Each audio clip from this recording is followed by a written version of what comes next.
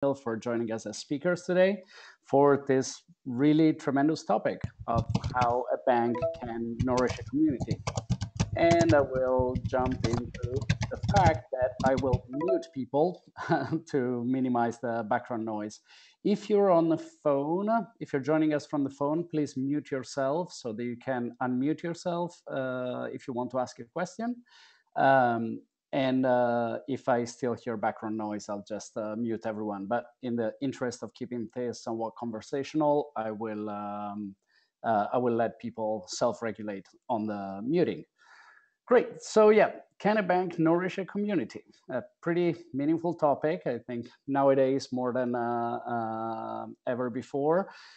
Kat will be speaking about it from her perspective as an impact investor and as co-founder and co-CEO of the Beneficial State Bank. And Erin Kilmer-Neal, coming from a deep body of work with Bali, and now as Chief Impact Officer of the Beneficial State Foundation. Uh, First of all, very quick investor network update. I wanted to welcome a few of our new members. We're delighted to have you join us. The Libra Foundation, Trillium Asset Management, and Detail Partners. They have been tremendous supporters, all of them, since the beginning of Transform Finance. So diving into the content for today, let's look at it from the perspective, as always, of the role of banks and how that intersects with the transformative finance principles. Banking has quite understandably gotten a bit of a bad reputation lately, and we would like to view it not as a matter of demonizing banks, but really going to our usual perspective of viewing banking as a tool, like everything else in the financial system, something that can be used as a force for good, something that historically has played a tremendous role in supporting the growth of the economy, and that over time uh, has fallen maybe a little bit off of the rails. Can you all still see the slides? Because I cannot see them at the moment. If you can't see them, okay, let me try it again and see if they come back up.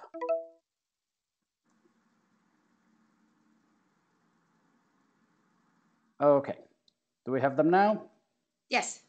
Great. So let's go back to that. So let's look at banking in the context of the transformative finance principles. Banking, that is something that should be a tool for helping finance the type of projects and the type of economy that we would like to see. Something that does not often end up being that way, especially as we look to it from the standpoint of the role that communities are invited to play in it, both in the design of what a banking system would look like that serves the community's interests and aspirations, in terms of the governance and what voice they have over the way that banking plays out, and in terms of ownership and who really benefits from banking, who really gets to derive value from it, whether it is something that is for to the benefit of communities, or frankly, in a self-referential way, to the benefit of bankers. Um, Looking at it also from the standpoint of extractiveness, of whether we are creating more value for the communities than what is taken out. Is banking something that can be additive, and how do we ensure that that is the case? And finally, as we have seen in particular through the latest financial crisis, um, the issues in banking in terms of fair allocation of the risks that come with it, the risks of a credit economy and the formation of debt.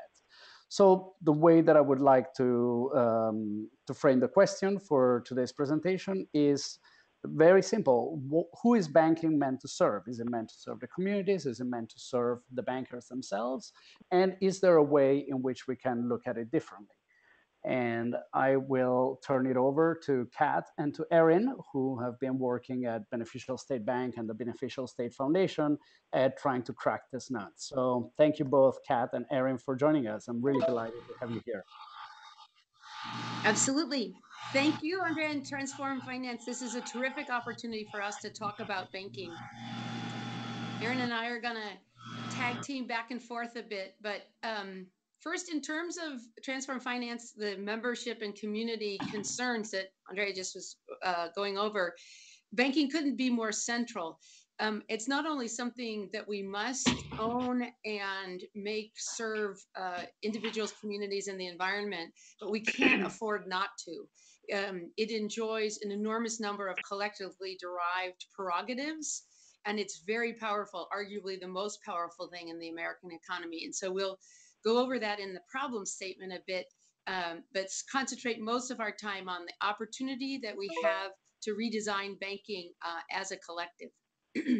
So the way we think about banking is as the original and most important form of crowdfunding. Everybody thinks of crowdfunding more in terms of Kickstarter and other efforts online for communities of users to come together and make something happen that they want to see happen. But if you think about what banking does, it is our collective decision to pool our deposits, our spare cash, into the banking system, where it enjoys an awful lot of power to both finance the economy, amplify the money supply, and create real outcomes. At present, there are about $12 trillion of deposits in the banking system. That's far larger than any one industry. And it amplifies things in the economy, which I'll explain in a moment. So the problem is, as a crowdfunding model, it's been broken. Over many, many decades, we've allowed banks to convince the depositors, who are the crowd, and the stakeholders of a bank who are deemed by the public to be worthy of merit and service, have been ignored, if not abused. You know these facts and figures probably better than anyone in your community, but there's a reason why banks are held in low esteem. In the latest Gallup poll, for instance, banks came in third from the bottom, only above oil and gas and the federal government among the top 100 industries. So a few indicators of how badly the banks are serving us and what power they have to wreak the damage are that $235 billion of fines have been paid related to abuse of bank customers. That is considered merely a cost of doing business, and that's only what they've paid since 2007. It does not make any less lucrative the business lines in which they commit those consumer abuses. So it isn't a deterrent at all. Also, nearly 5 million families lost their homes to foreclosure in the bank crisis and the foreclosure and housing bubble that resulted. The housing bust, excuse me. And that is a very deleterious fact, because that's not only homes, the place where people live and rely on for stability, that is the American way that nest eggs, that assets are built. So that's a twofer damage. In addition, banking has been very rough on communities of color. They have been disproportionately impacted. And this on top of what is already an economy filled with bias. And lastly, 1/3 of all bank tellers are on some form of public assistance. That's the socialization of a private cost that redounds to the benefit of private shareholders. So how we went about this was to say it's not that we need to leave the banking system, it just must be changed, and it must be changed at the system level. But we need to design a bank model that has a theory of change and a strategy for yielding change at the systems level. A new model to change the banking system for good. We founded a bank in 2007. Those were momentous times. That was the eve of the credit contraction and financial crisis, with a triple bottom line focus. We were one of the last charters let. We serve social justice, environmental resilience, and economic sustainability. And we've grown to about 630 million in assets, covering a bioregion constituted by California, Oregon, and Washington. We are a beneficial state bank, but we also own 90% of Albina Community Bank, a historic bank that served African American communities in Portland. And we are in a definitive agreement to merge, subject to regulatory approval, with Finance and Thrift and Pan American Banks. Finance and Thrift serving 5 Central Valley cities in California, primarily with auto lending and furniture and small business lending, and Pan American, a historic Hispanic Latino bank in East LA and North Hollywood. This would bring us to 750 million in assets, 250 colleagues in 18 locations across our bioregional footprint. That is still very small compared to the banking industry. At 750 million in assets, that is like car change to B of A, which is 2 trillion in assets. Bank of America actually had a $4 billion capital account error ride their balance sheet for 12 months without their audit committee knowing it. That's scary in terms of too big to fail and too big to manage the size of these large money center banks. But honestly, that's an error term for them too. It did cancel their dividend, but it's a tiny amount of money considering what they manage. So we needed a bank model that was agile and radical and transformative. And we set about doing it to deliver health, access, and prosperity for all through banking, not around banking or instead of banking, but through banking. The first thing we did was give 100% of the economic interests of the bank to a public charity foundation. We wanted to align the ownership and the governance in the public interest. The reason it's so important and actually should not be allowed not to be true about banks, that they're governed in the public interest, is that they enjoy an enormous amount of public prerogative. First of all, we use FDIC insurance to make it possible for any depositor to be to deposit in a bank risk-free up to $250,000. That results in that $2 trillion of deposit gathering and the lowest cost funding in the American economy. I'm not sure that even securitization, when all is said and done, will be lower. But for instance, right now, our cost of funds is 34 basis points. That's very powerful funding, and it has to be used in the public interest. If it's not, in terms of safety and soundness, for instance, it would jeopardize the FDIC insurance fund, which it did during the Great Recession. And that's a fund that's ultimately backed by the American taxpayer. Also, we are allowed to collect those deposits and put it into a model that has huge leverage. We have the most conservative capital ratio at 10%, but that still means that we are levering equity capital 10 to 1 with deposit capital. And that's before you get to the real credit creation power of the fractional reserve central banking system. That's just the leverage in the bank model itself. In addition, lending is a process that's recycling. The capital goes out in loans, but 98% or more of it better come back to us or we'll be in regulatory trouble. And that means it has a cumulative power as well, because it keeps going out, doing something and coming back to go out again. So it's really important that those $12 trillion in such a dynamic, powerful system be governed in the public interest. The economic rights that are owned by the public charity foundation, beneficial state foundation, can never be controlled by a private individual. The board of Beneficial State Foundation is appointed by other public charities, Bridge Housing, representing access to fair and safe housing for all, the Tides Foundation, representing community economic development, and until recently, East Bay College Fund. We're actually going to be switching to another larger foundation, but they have helped us hold the torch for access to fair and high quality higher education. There is no private shareholder in the bank model, no one to insist on short-term profit maximization, which usually comes at the expense of a triple bottom line. And no private individual can ever gain control of the board. Moreover, if and when profits are distributed, they can only go to our public charity economic owner. That would be in the dividend process. And once those profits are received, that public charity foundation can only reinvest them back into the low-income communities that we serve and the environment upon which we all depend. So that creates a virtuous profit-taking cycle on the back end of the bank that matches the crowdfunding process on the front end of the bank. We hold these core values at both the bank and the foundation level. Trust. There isn't a financial service institution in the world that can operate for long without trust. You'd be surprised how little trust there is in banks, but there's a perception that there's no alternative. Justice. This is at the core of what we do.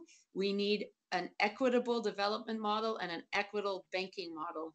And empowerment. We are not the heroes in this story. Our customers are, whether they're depositors, transactors, borrowers, or the communities and environment stakeholders that we serve. We add a fourth value. It's not on this page, but it's creativity, because we are definitely on the design side. We have to make a lot of this up as we go. This is a depiction of our unique ownership model. This is not something that could be replicated broadly throughout the system, as you might imagine. We aren't aware of another economic ownership model like this, but it is not precluded from future capital formation. It is our intention this year actually to raise outside capital from the massive amount of charitable capital waiting in the wings for a stronger vehicle and model for change. So it would be possible for us to sell stock to an individual family office, private foundation, or community foundation, as long as it were held in their charitable vehicle and therefore adhering to our ownership and governance model and outcomes. Oh, that's just a little amplification of it all. The second design feature of the bank is total transparency. Our aim is to create benefit for all and harm to none. That's an ideal. We will not be perfect, but that is a far cry from what the banking system is currently doing. If you, in order to achieve that total transparency, we have to adhere to a lot of self-assessments, third-party audits, and commitments and pledges. So we are third party audited in many ways. We are a community development financial institution regulated by Treasury. That is a designation that's getting increasingly hard to get and keep. It requires now robust annual reporting to make it stick. We are also a B corporation. We are the second highest rated B corporation in America. And we strive to get higher every time we take the assessment. We are just labeled by the International Living Futures Institute. Actually, I'm going to advance just a second because I think we have a slide that, nope, sorry. You'll see a page of our certifications, but just is a label by the International Living Futures Institute that gets at the social justice practices of any American corporation, any corporation. And it has us assess ourselves on practices like ethnic and gender diversity, labor practices, procurement, animal welfare, etc. We take that assessment every year and try to get better every time we take it. We also make commitments. We pay 150% of living wage in all markets. We'd like to move to 270% as our economic viability allows. That's Robert Reich's estimate of what it would take a family, a household to have a living wage. And we don't finance coal, oil, gas, etc. We took the Paris No Coal Pledge. We are trying right now to sign the Small Business Bill of Rights. We measure our greenhouse gas, landfill, and water footprint every year and try to drive it down. We have to be very data driven. We would be pilloried if we were inaccurate in our reporting. So we are constantly trying to improve our technology and data platforms, our data analysis, and subject it to third-party scrutiny. And then we publish the outcomes because it's very important for our stakeholders, especially our customers, to know what it is we are doing with their deposits. I think that there's a slide left out about lending practice, but maybe it's just up in... Well, the third design feature of the bank is really, really important. It's our lending practice. When I say banking is crowdfunding, we never mean that a specific deposit funds a specific loan, but all deposits fund a lending practice. And you can bet that the kind of lending that we do is mimicked by the banks, but we have to look at everything they do. So in our case, our lending practice commitment is to put at least 75% of all loan dollars in the hands of the new economy. Those are borrowers who might be creating affordable housing, sustainable food, renewable energy, or they're borrowers who have a unique business structure like B corporations or cooperatives that are in the public interest, or there are communities and borrowers previously starved of capital, low income communities, women and minority owned businesses, the social sector, including nonprofits. We also insist that the other 25% or less not be doing something against our mission. It can be neutral. But if you think about it, if those percentages were flipped, we'd just be reinstating the old economy, which has not been serving us for a long time. So we need to preponderantly lend to the new economy, and we need to be very transparent about what it is when what those outputs and outcomes are in the lending practice. Erin's going to discuss the outcomes in more detail. You might say that any bank, especially the big money center banks, do that kind of lending out of their CRA divisions, and they do. Honestly, bigger, better, faster, stronger than we can, because they command the lion's share of the public subsidy for instance, low-income housing tax credits. But the problem is they're dragging a train of misery behind that shiny bright object, and that is that list of dispiriting facts at the beginning of the presentation, the harm that they're doing. So that's what we need to stop. We need to create a banking system that's benefit to all, harm to none. And in taking our commitments and being transparent, we are trying to show deposit capital, equity capital, and human capital that they can insist on more about who uses their deposits, what kind of company they're funding, and what kind of place they want to work for. So in addition to that, we do have to be a good bank. We do deliver fair and transparent personal banking services and empowering business banking services. We do that also with a lot of intentionality. So we scrutinize our products to make sure that they're fair, that they don't have onerous fee structures, that they are simple to understand. We do not churn accounts to try to maximize overdraft income, for instance. We also customize lending products. We're trying to make our customers and borrowers more powerful, more impactful after they take our banking products than they were even before. And we're mission driven in everything that we do. Okay, now I think, oh, there's the all benefit, no harm. Here, sorry. So, Erin, I'm not sure when you are jumping in here. Sorry, oops. Can you hear me? Yes, now. Okay, great.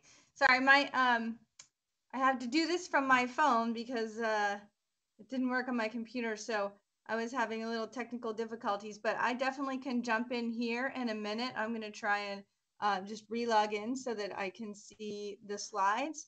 So, but I think this is going to be a good chance for a breaking point and conversation and questions anyway. So I would welcome those for minutes as well. So I'm going to log out and log back in. Okay, awesome. Yeah, I'd love to answer questions. There is a section later in the presentation about where we are in terms of growth and financial resiliency, because that's important. I might say also, I mentioned our theory of change is first and foremost to be an economically viable, highly impactful bank model. Our theory of change is if we can demonstrate the viability of this and it's the ability of this model to take market share, that would be deposit, equity, and human capital, and we have concrete evidence of that, that we hope the large regional banks will note and start mimicking our practices to take market share from the top 7 money center banks. It's not likely to us that the big money center banks are going to be able to change. They're so big and inflexible, it's going to be hard for them to change. But these regionals are well poised to take advantage of all of the innovation of the banks of the future and instill these mission-driven objectives in a way that redounds to their business success. A question on that, Kat, while Erin logs back in. On precisely on this relationship between the practices of beneficial state bank and the system-wide approach to banking as a whole. I know I believe you're part of the Global Alliance on Banking with Values, and as we look at really the transformative potential for what you're doing and other actors are doing in this space. Is it your sense that this will be something that is limited to regional banks? It will be a minority approach to banking, minority in terms of the amount of assets that we're talking about? And even then, is that something that can eventually grow as a main area of banking, or how are you seeing it, at the systemic level? Sure.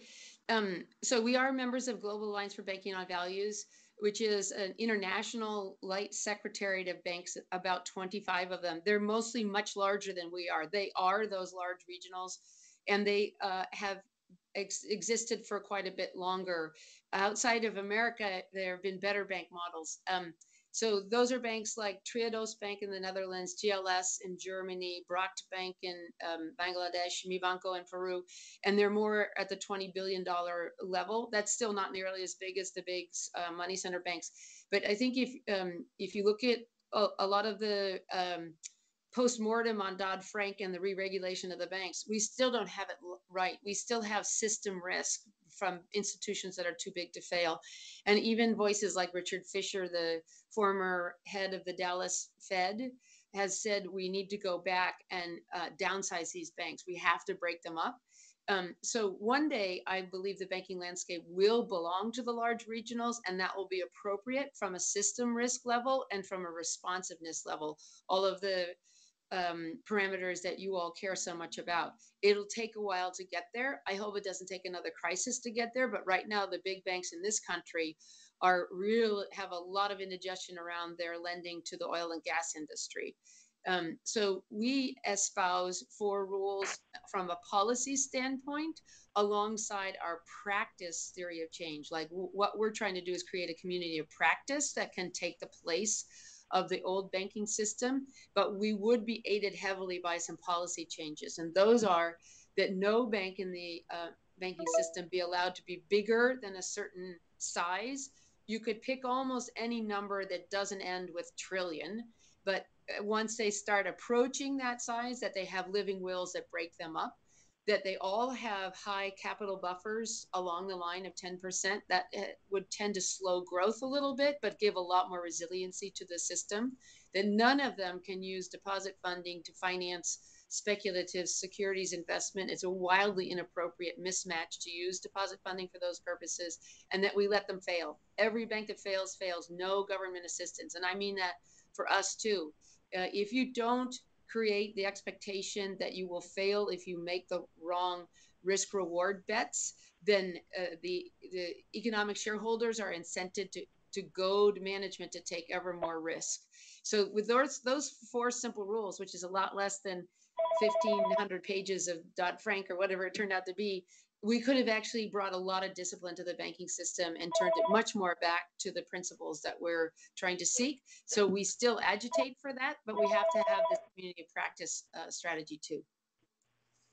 Great. So would it be fair to say that part of your impact is beyond just the banking practice within your organization and the impact that Beneficial State Bank has directly? It has more of this kind of a proof of concept or a model that is that you're putting out into the world for what a new way of regional banking could look like. Yes, and which will hopefully be in stark contrast to the next bank failure round when we see what it was that caused the failures. But yes. Erin? Yes, Yeah, I'm you're here. back. Oh, sorry. If you'll allow me, I see that Oscar has a question. Oscar, I've just unmuted you. If it's still relevant now before Erin starts. Yeah, just really quickly, since I'm Oscar Abello from Next City, by the way. I'm not a member of the network, but I write about these issues a lot. So my quick questions were about acquiring the other bank, Albina Community Bank.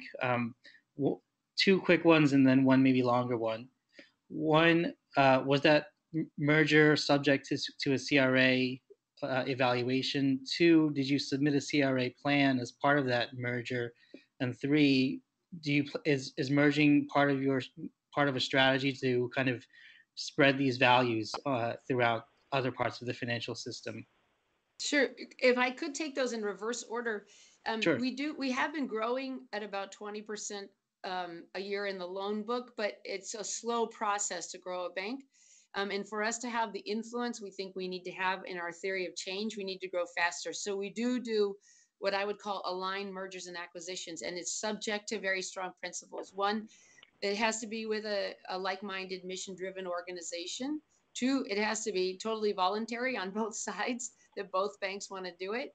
Um, it needs to be in our geographic footprint because we don't feel like we could be responsive outside of that. And responsiveness is the flip side of accountability.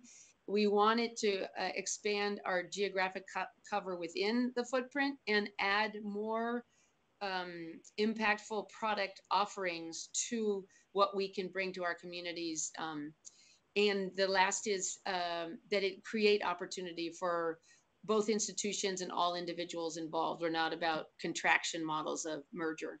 Um, we had our last CRA exam in 2010, and as you know, you had to have a satisfactory or an outstanding in order to engage in merger activity at all. And so we've been allowed to, on the basis of that last exam, in the case of Albina, it wasn't a merger. We actually purchased new stock issued by Albina at the bank level to recapitalize the bank. They had a hard time raising capital after the downturn and to meet their new capital requirements. So we were very honored and happy to put more capital in that bank so that it could keep fighting the good fight. We would love to own the rest of it, but there are some TRUPS owners from a prior capital raise in the mix. So that will take some time. The next merger, which is a true merger, a full purchase and a full merger and integration of the banks, involves Finance and Thrift, Pan America Bank, and Beneficial State Bank. That is subject to regulatory approval, under review right now. We're hoping to close the end of this spring. We actually have our next CRA exam is in June, but the regulators so far want to go in that order. Albina has had a CRA exam, I will say too, and they're satisfactory, but they're not part of this next merger per se. And we have not done a full-blown strategic plan, particularly if you think about it. It's a little tricky because we have 3 banks coming together who have different but equally admirable approaches to CRA. So ours has been geographic. Our assessment area has been geographic and Beneficial State, but Finance and Thrift was a target market approach to CRA. By the time you put together our commercial lending into the mission areas I talked about, including CRA qualifying, census tract, and so on, and the assiduous practice of high road auto lending that Finance and Thrift does, and the low income business and consumer lending that Pan American has done, we're hopeful and quite purposeful about making sure that we have an even stronger CRA story to tell. But that will all be presented to the regulators this June. Did I answer your question? Okay. Great.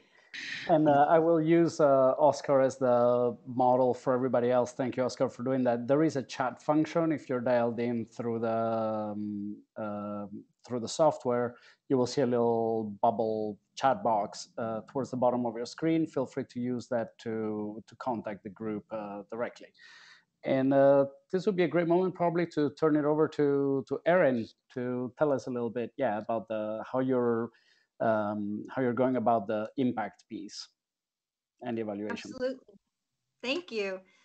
Thanks, everyone. I'm very excited to be part of this network. As I told Andrea and Morgan, I have a crush on you guys, so it's an honor to participate today. Just before I speak to the impact work that we're doing, I'm currently looking at the first slide of the presentation, so I'm not sure if everyone is, and I'm a little bit, I can go ahead and just start pressing fast forward for myself to get myself up, but I just want to make sure I don't mess everyone else up if I do that. So Andrea, do you have advice? Yeah, why don't you just tell me which slide you would like to be on and I'll make it happen. Okay, great.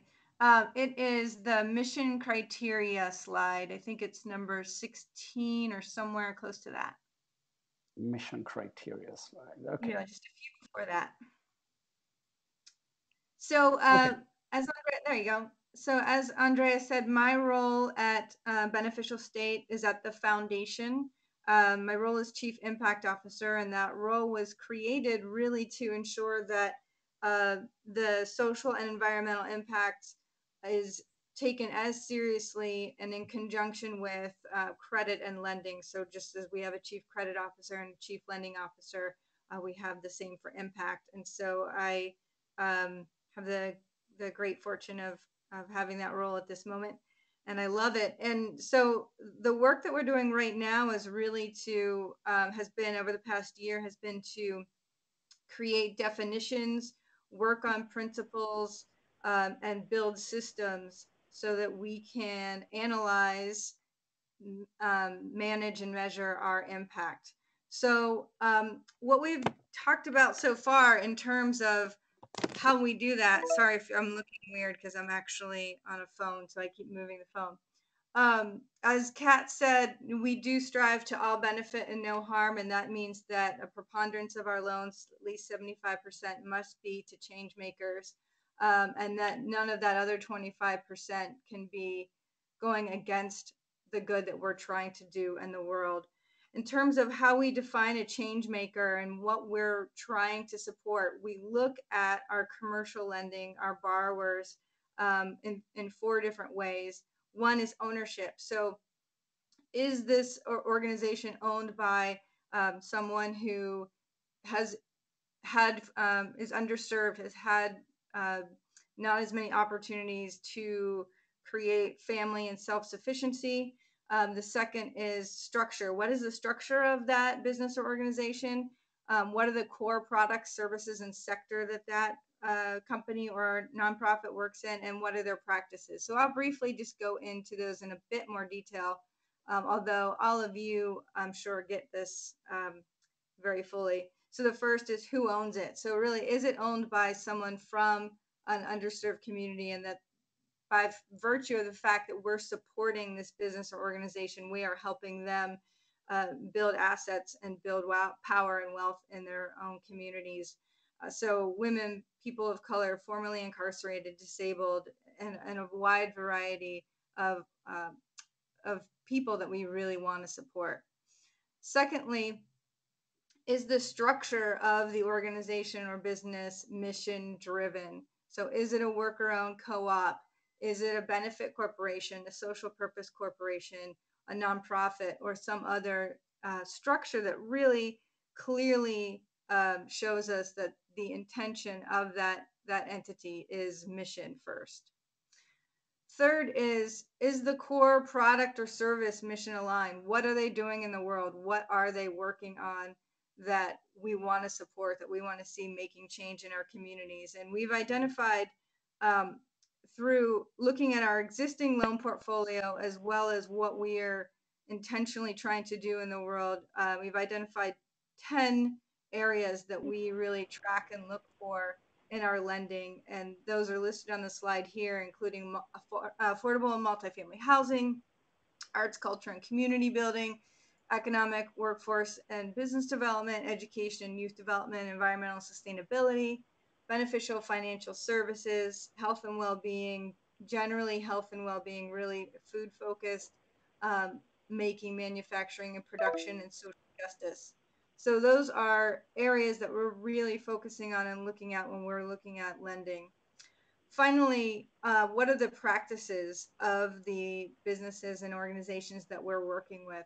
So, for example, perhaps there's a retail business that is owned by a white male in a wealthier business district, for example. So if you look at those three areas that we already discussed, that business may not specifically fit in any of those in a way that we see as change making. But if that business is working to change his clothing, for example, from uh, either not sure what the sourcing and labor practices were around that clothing, or perhaps is clearly not a fair labor clothing to something that he wants to change to fair labor practices and sweatshop-free clothing. So that is a practice that you may not even notice when you look at that business from a higher level, but when you dig in, you recognize that this, what may seem like a very simple business, is really making real change and has real intention in the community. So that's the fourth area that we look at, and we look at practices in a number of ways in terms of their certifications, how they treat employees, what are their, do they have special products or pricing for underserved communities, and a variety of other deeper practices. And I will jump in a second there, Erin, just to contextualize it for some of our members. We've had Yeah. a lot of discussions in the past around, yeah, this difference between investing in best-in-class type of entities versus investing in, or even supporting through credit, entities that have this potential to improve their impact over time, right? You start with a certain floor, and then you applaud their efforts at improving practices, even though if they were static at the point where you're coming in, it would not be that exciting an entity inherently. And I think this maps well onto that floor and ladder approach of saying, let's meet them where they are, and let's see if through our financial support for them, whether as investors or as lenders, we can help them move further up to the type of practices that we would support. And in the context of that, I might ask you, does the bank actually provide that type of support of saying, oh, what you're doing is great with your somewhat conventional organization. Here are a few practices that you could be changing and improving, and we'd be happy to either help you along the way or suggest ways in which you could improve your practices? Could I just add? Great question. Yeah, go for it. Just before Erin gets to the question you just asked, we run 2 venture funds alongside the bank, because the new economy is going to be filled with startup organizations, and banks are not good. They're not suitable sources of finance for startup entities. And I would say there, Andre, we do not invest equity in companies unless they are totally transformative, because that's very powerful investment capital. Whereas what you were describing as, set a bar and look for a trajectory of improvement in a company feels much more comfortable for us on the debt side, because in fact, we can't have a totally new economy. We need to migrate a lot of existing firms into new practices. Terrific. Yes, exactly. And to answer that question, the answer is yes, and we're going to do more. So we definitely do have conversations, and a lot of the conversations that we're having are really through networks, by inviting our clients to join us in events and conversations that we host, whether they're forums or hosting a B Corp event or a social venture network event, so that we're starting to connect people who might already be that 100% mission forward with those who haven't put themselves in that category yet, but we're introducing them to those concepts. And we're also building, and I'll talk about in a second, deeper dialogues with all of our borrowers, in which we can really have more pointed individual one-on-one conversations about these. So I would say the short answer is yes, but much more in the works. And that community learning is not only super powerful in the way a lot of learning goes on these days, but it also protects us from something we have to steer clear of, called lender liability. If a bank gives too much direct, specific advice to a company, it can jeopardize its standing as a debtor. And in the worst case of a bankruptcy, actually not have the protections that it would as a debtor. So that's something from a regulatory standpoint we have to be pretty careful about. Any other questions on that? Okay, so moving on, as we spoke about a few times before, one of the things that we really want to make sure is that we're paying attention to and illuminating the fact that our goal is not only to really fund those change makers and transform our economy from a positive standpoint, but really also avoiding those contra mission practices and sectors that that really can go with unsaid unless we really look for them and point them out. And as Kat said, we are a very tiny bank compared to many of the other banks. So if you look at for example, the number of affordable housing units that we support compared to a big money center bank, those numbers might pale in comparison. But what we're trying really hard not to do is do all the damage on the other side. And that's where you'll see a huge difference between what we're doing and what the other banks are doing and talking about. We're not funding fracking that destroys the wells near the houses where we're trying to support affordable housing, for example. So we are in the process of building mission principles and guidelines that also focus on what contra mission means. And that includes sectors, activities, the transaction of the loan itself, supply chain, profits, and many other areas, trying to really look deeply at these different considerations. So there are some sectors that we are identifying as the sectors themselves are contra mission, which I'll list in a minute, but also looking beyond just what is the work, what are the products and services of that business, but are the businesses and projects community supported and benefiting? Does the transaction itself lead to more distributed ownership and power versus concentrated? Are the types of ownership, is it nearby? Is it one of the types of ownership that we've already talked about? And then we talked about this just a moment ago of direction over absolute. So how do we take and move the needle for those who aren't the 100% mission forward businesses? So we are deeply in discussion of building those principles and look to many other organizations for advice, both principles that have already been established by experts in all the sectors, as well as one-on-one conversations and dialogues with experts in those sectors, because we're not necessarily an expert in every single area that we lend to that deep level. And we want to make sure that we're reaching out to those who are, so that we understand the complexities of each sector. So other examples of business practices that we're looking at are, does the transaction lead to a monopoly or strong arming?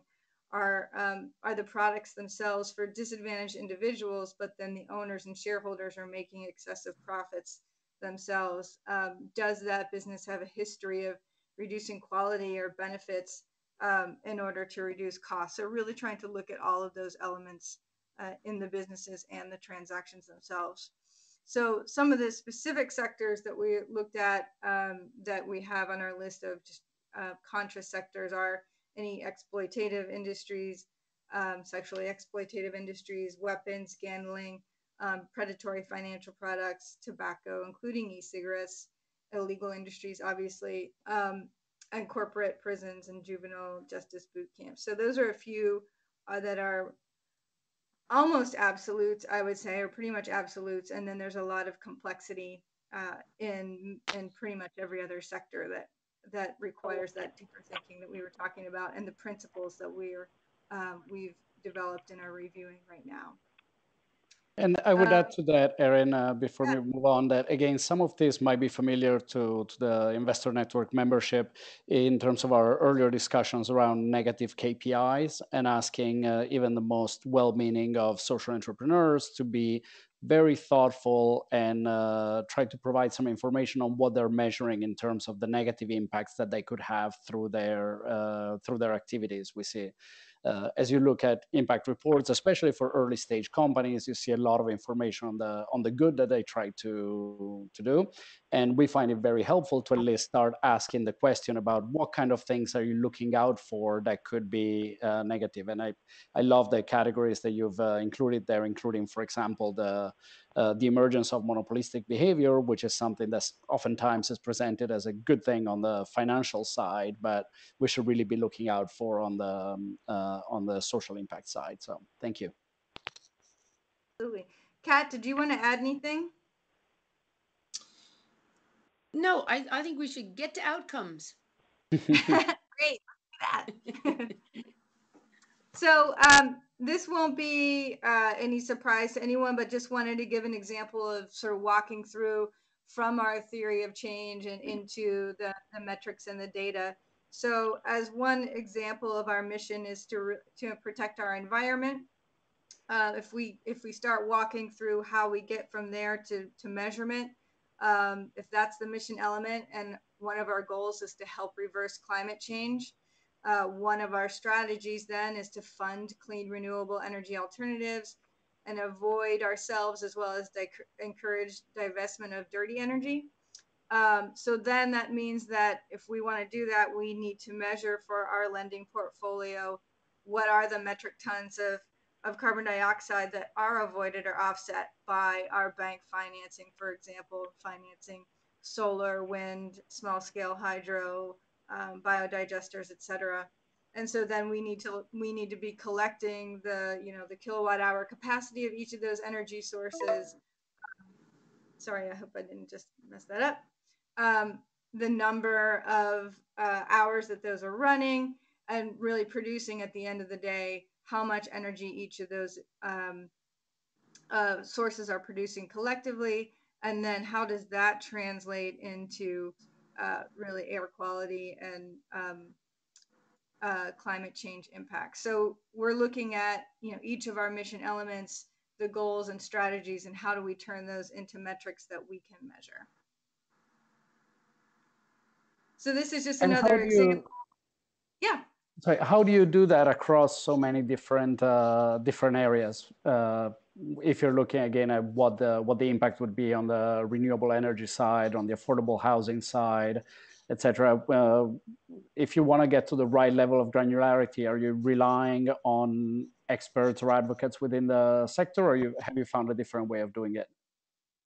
Well, we're getting deep right now in the two areas that you just mentioned, the renewable energy and affordable housing, and that has been a combination of industry standards as well as conversations, and looking at gears and iris and in terms of determining exactly what the metrics themselves might be.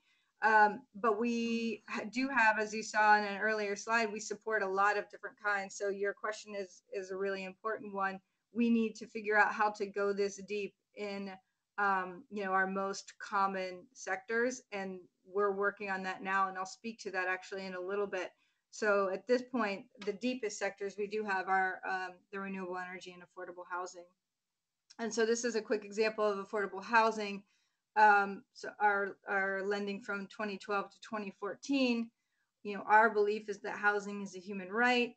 And so our work around affordable housing is to make loans to affordable housing, specifically affordable housing units, and in conjunction with affordable housing developers, as well as other creative ideas that we're looking at and we'll talk about later. So we have, the output of how much we're putting out in terms of dollars in lending, and then figuring out how many units does that support and for what length and at what level of affordability. And then finally, when we're communicating this to our partners and our stakeholders, trying to help make all of these numbers meaningful for people. So this is just an example of how we're working to make things meaningful for that 2012 to 2014 period. Dedicated affordable units, so protected affordable units, we've supported over 750. But if you're not familiar with affordable housing, you don't really have any sense of context.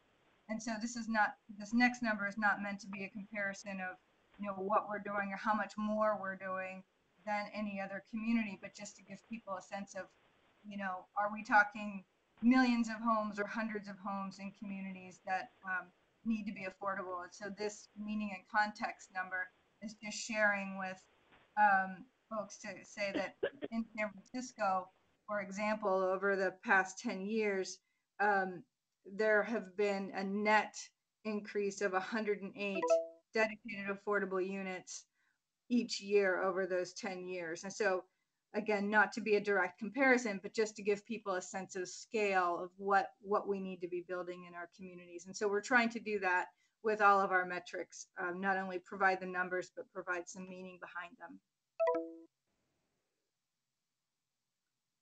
So then really quickly, our process. Right now, our loan officers are having initial conversations. For those of you who are data geeks, we require our loan officers to at least at bare minimum put the mission sectors and comments about their mission work generally in Salesforce at the very beginning, so we can look at our pipeline and learn the basics of those businesses. And so they are providing the sectors and any notes. They do know the structure, and they may be adding ownership. They may be adding practices, but a lot of that we analyze later. So that's before and during loan booking. After the loan is booked, you have our nerdy impact team who is looking in more deeply and pulling out the ownership, the practices, and any other elements that we find. And then finally, we have a team of community engagement officers, a staff person at the foundation in each of our communities who will be doing impact interviews immediately after a client comes on board or a loan comes on board to ask. And we have a series of very specific questions around their practices, all of the things that I talked about earlier, so that we can have a one-on-one interview and really learn more about them. And that moment is where we can do the two things that you asked about, Andrea. One, to talk about what are resources for increased impact in the community in their particular sector, telling them about B Corp, telling them about other resources that they may not know about, and sharing any practices we have, whether it's our procurement policies or other policies that we can share as inspiration for change. And secondly, to help us understand their sector and their work better and say, what are your measures of success and how can we start to use those to incorporate into our own metrics? So those conversations will help us learn more about that. So that is what the order of things right now, and what we're trying to, I'm just going to the next slide, what we're going to be doing shortly is moving that deeper conversation and those questions on the front end. And that will allow us not only to have a mission pipeline that tells us what sector they're in and some small details, but really say from the very beginning, these are the impacts that we expect this borrower or this loan to have, and have that on the front end along with the financials as part of the credit review.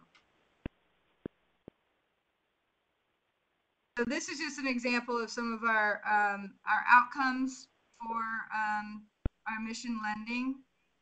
And I'm not going to go into detail on those. It's just a sampling of some data.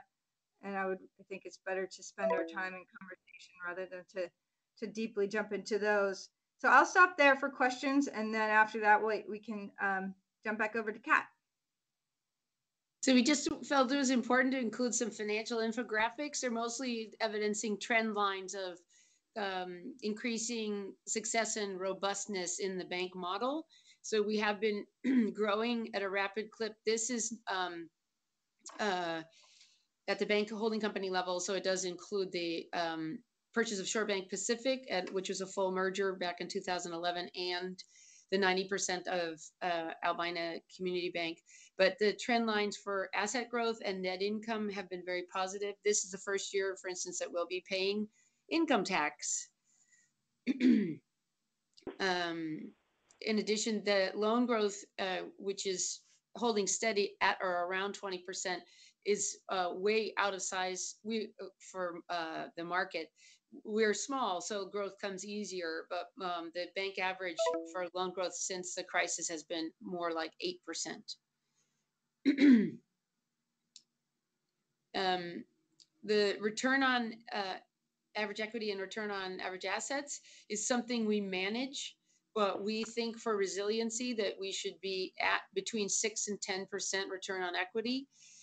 Above 10%, we feel like we're overcharging somebody. We are not a profit maximization model, but below 6%, we don't have enough buffer to weather economic cycles and so on. That return on average assets in 2015 and equity is a little out of whack because of two factors. One is we recognize net operating loss assets as we turn into a tax-paying organization, so that's a little out of size. And also, when we bought Shore Bank Pacific, we took in a $12 million distressed loan portfolio. We chose a hold strategy because we thought we had the talent in the bank to work those out. And they did actually. We have ended up working the predominant of that portfolio out, which is good, not only from a financial return perspective, but it's also from a social benefit standpoint. It's much better to render sick loans well than to foreclose. If I may Cost ask of you one funds. question, Kat, Sure. on the last slide on the return on average equity, you said that you're shooting for a 6%. Is that correct? 6 to 10% return 6 on to equity. 10%. That seems to fit rather well with our efforts to wrap our head around what would be a non-extractive type of return on equity. So the way that you look at it is you target a certain range that Yes. you have determined to be non-extractive, to use this language, and you manage towards that result, even if in some way you could have a higher return on average equity there. Yeah, yeah, because the higher return would be coming at somebody else's expense likely, and also we kind of eschew volatility. The Global Alliance for Banking on Values is doing a longitudinal study of returns to values-driven banks versus traditional banks that they started in 2007. So it's early to make big pronouncements about it. Hi, But good evening. they Well, have thanks. the values-driven banks have far outperformed the other banks, and a lot of that is by not low volatility return. So they're hitting 6 to 10% over that whole time period, whereas the other banks were, ratcheting up into 33% and negative, like, ugh. So we're looking for non-extractive returns and low volatility. And that's a fairly unique approach, right? Not just within the banking sector, but in general, to target a specific equity return. Yes, I would say so. Great. I heard a voice. I don't know if it was a question or somebody just introducing themselves. No. Great. Okay. Thank you. Cost of funds, that's the really powerful part of banking, 34 basis points funding. You can't find that many places. And you think about fintech right now, we embrace our regulators and we embrace fintech. We need that innovation, and we need user-driven experience, user-driven, customer-driven models. And fintech is all over that. Fintech will have a hard time scaling unless it accesses low-cost funding. Very hard to scale a business on 15% hedge fund debt.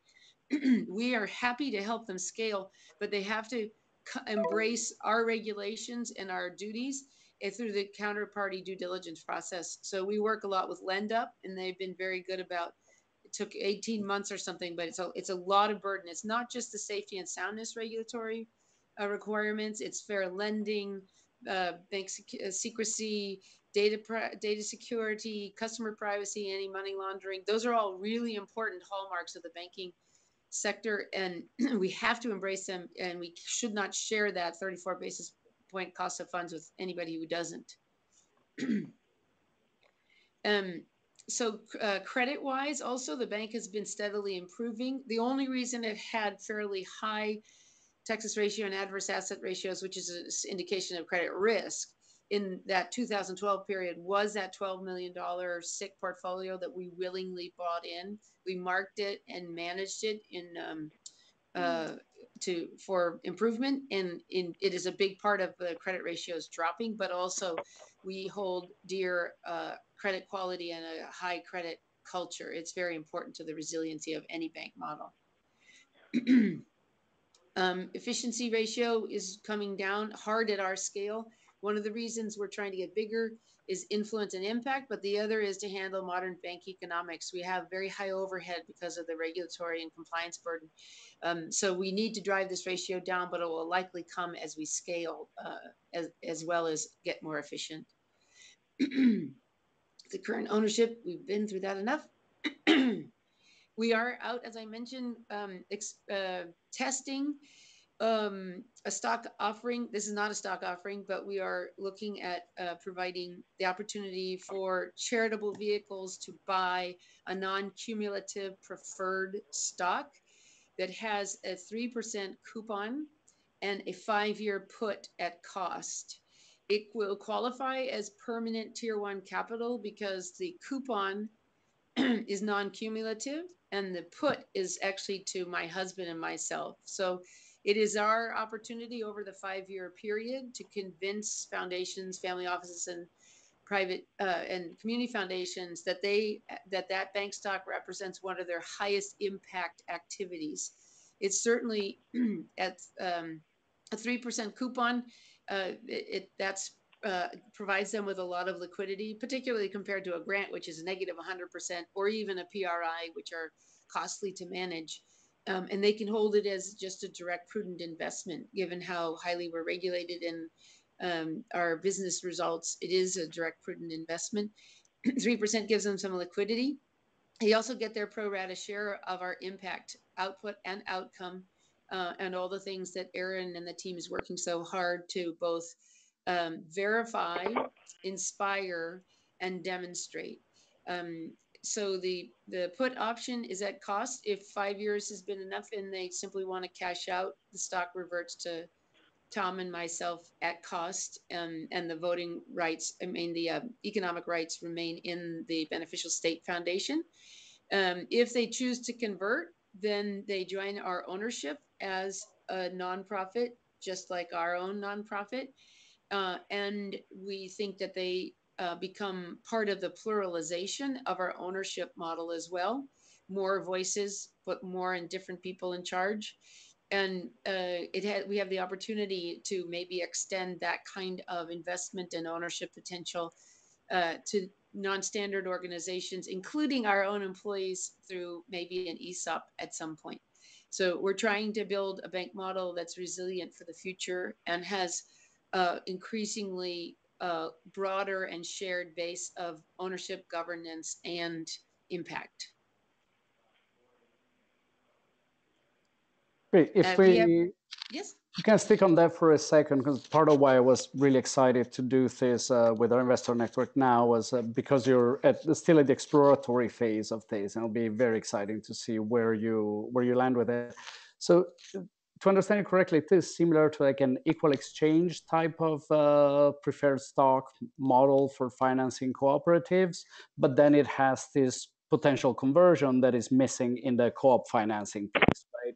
So yes. essentially, you'd say you come in during the years in which you're holding the preferred stock. You're showing your commitment to the mission of the bank, and then after that period, you almost have a buy-in right, and you can become part of the actual ownership.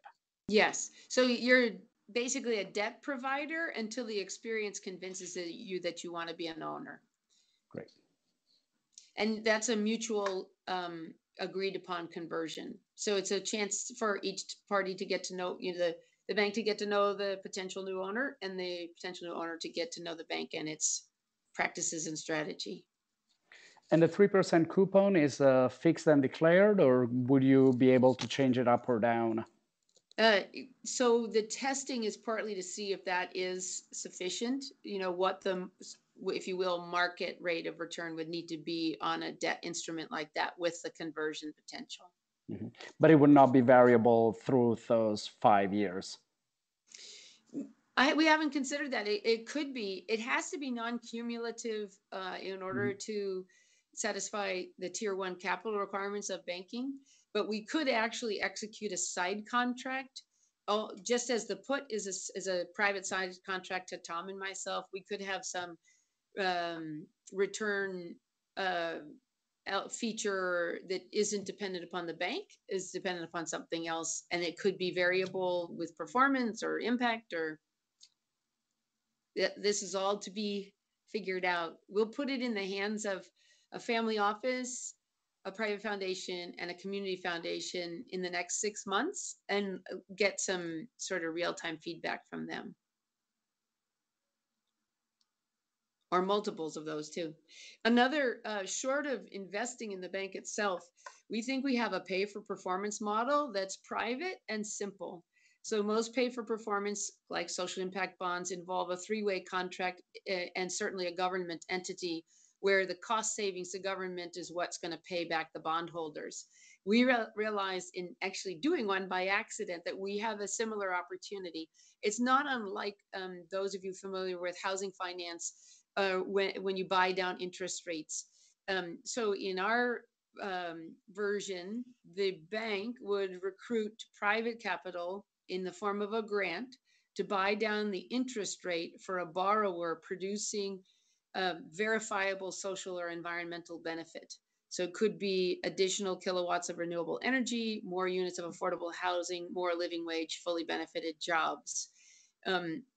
It would be a contract in that the interest rate would be rebated upon production and verification of those benefits, but it would accomplish a number of things. One is it would render the borrower who does produce those positive externalities, if you think about it that way, a lower cost of debt, which is a significant competitive advantage in their marketplace. It would also compensate from a return perspective, even say a private investor landlord in multifamily.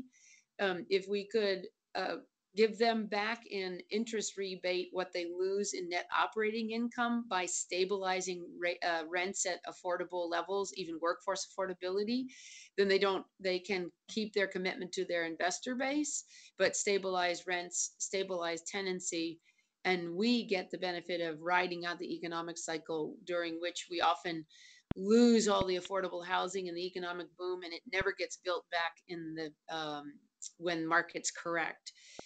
So we did one of these by accident, I'll say, because we provided a tranche of subordinated debt at 6% for a very high road employer in a high unemployment community, Roseburg, Oregon, in order to add a line of 40 to 60 really high impact jobs, skilled, well compensated, benefited, with a lot of circulatory impact in that economy. They otherwise could not have afforded the senior debt, would have been out of covenant, and the company would have been stressed by debt service if they had gotten that subordinated debt at market rates. We lent it at 6%, and we monetized the lost income, interest income in the jobs that were produced. So that's a pay for performance model, if you will. And it not only makes the borrower more competitive because they're producing those social benefits, it makes us more competitive because we can provide a loan product at a price that the bank market in general will not supply. The reason I put this in the impact or investment opportunity is that it's also a pretty small amount of money, period. It's much less money to buy down an interest rate 2 to 4% than it is to put up the capital to build the housing or the new line of jobs or whatever it is in the first place. So it's a huge amount of leverage in a relatively small grant. And it's a good way, we think, for outside providers of charitable capital to get to know the real impact of a bank like this, which is its lending, the power it has to direct its lending.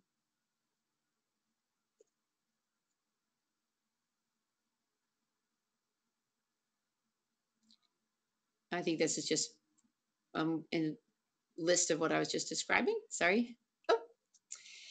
So our tagline is build something beautiful, because we are really just a mentor along the way, an enabler for the crowd to direct its deposits, and the crowd to use those deposits in loans to create the world that they want to live in.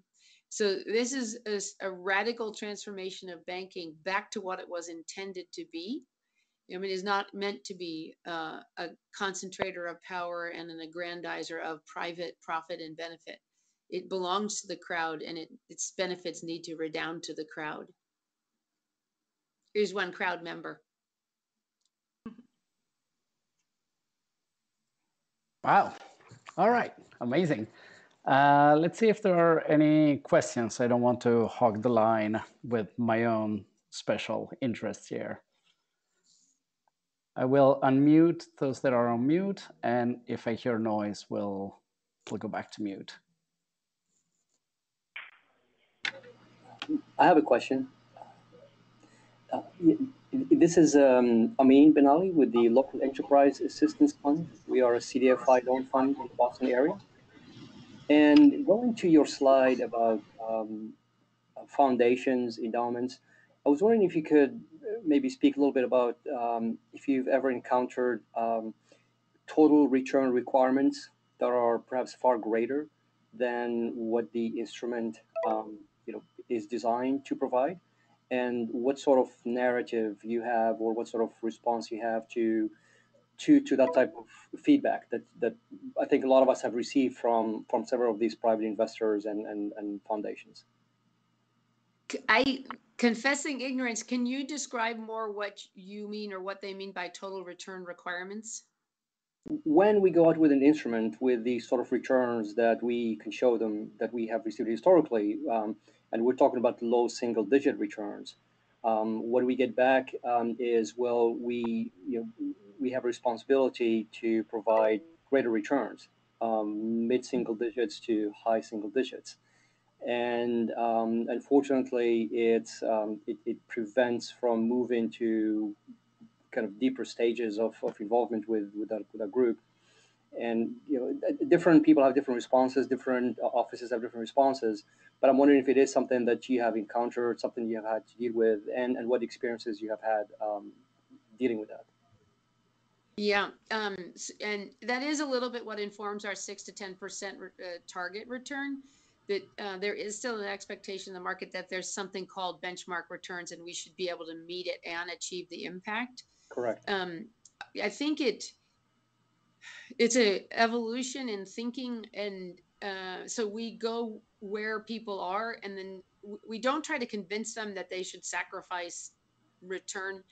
We just try to educate them about what the impact is, because there's, I mean, in a family office, say, there people are actually quite willing to make grants which are a negative 100% return with highly murky attribution and results, and then they leap right up to benchmark returns for anything above a PRI. So we just kind of try to walk through life with people. I'm actually on one of the Harvard boards, and I have an excruciatingly frustrating time there because I think we're actually looking for exploitative return, which is absolutely inherently leading to financing, investing in destructive activities. It's like, oh my goodness, we could do so much better um, to not hit financial benchmarks across the board.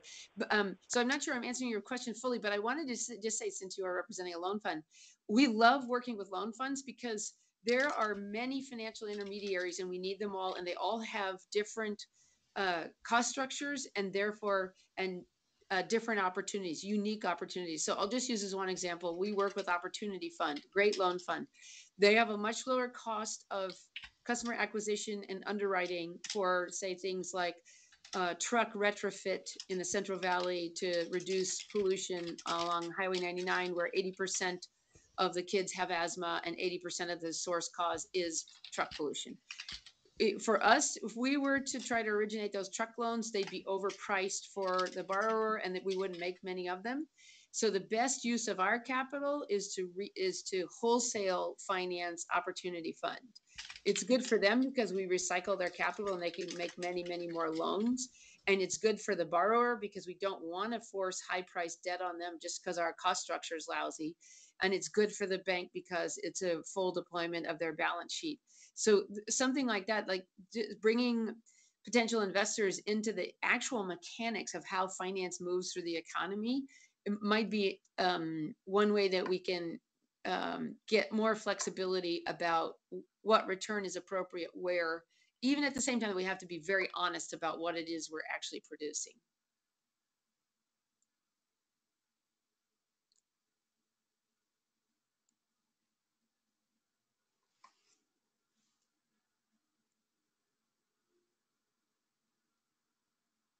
Great.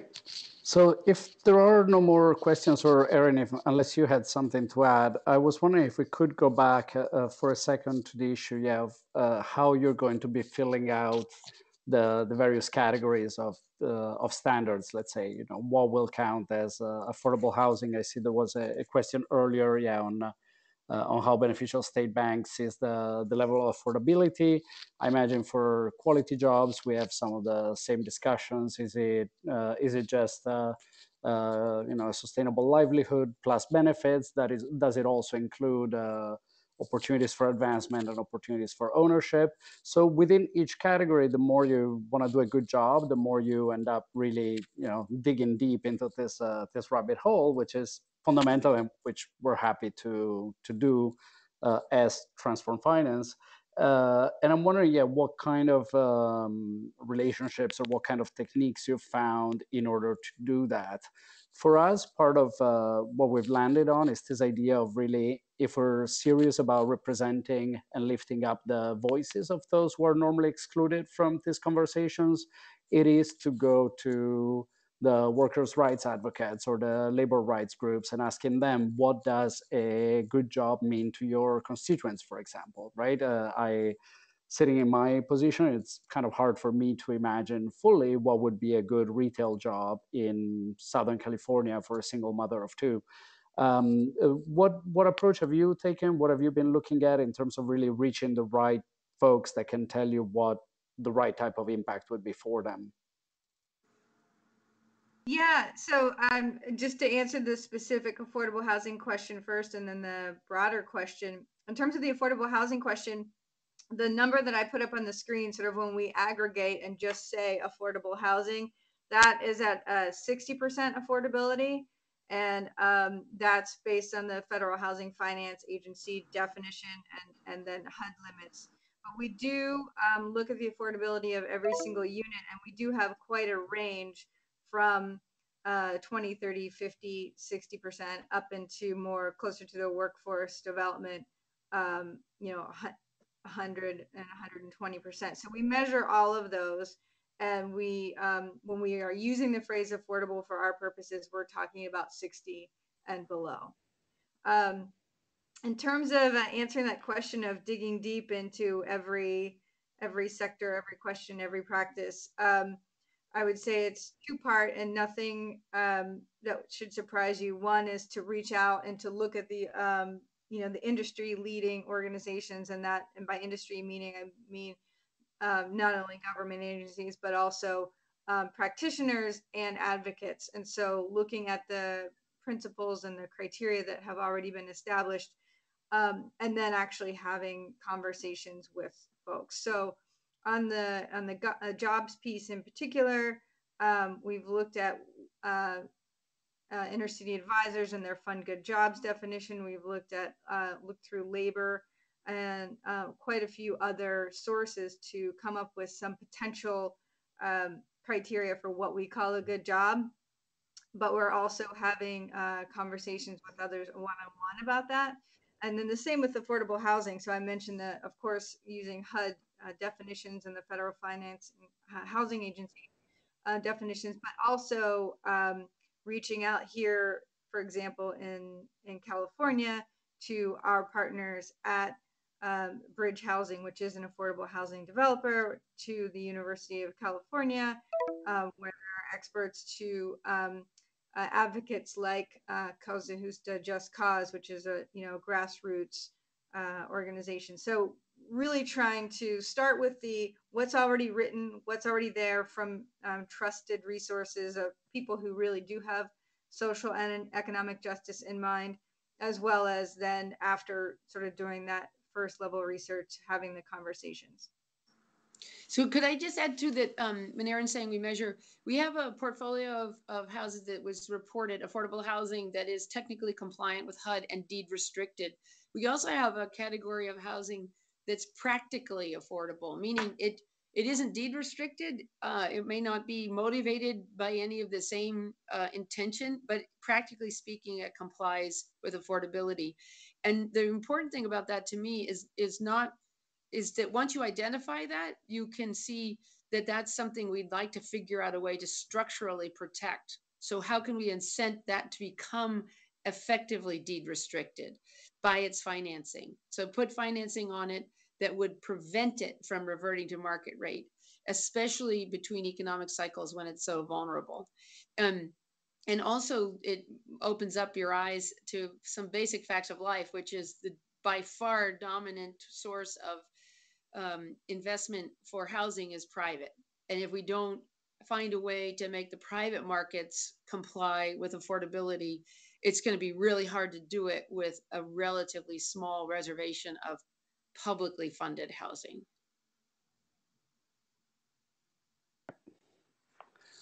Wonderful. Well, thank you so much for this. Thank you for walking us through. I think there are a lot of possibilities for engagement on the part of our network and its members with what you're doing, both on that capital raise as it developed, but also I think in terms of sharing some of the best practices that you in particular, Erin, comes up with on the impact side, and some of the work that we've been doing on setting standards around quality jobs and other similar verticals.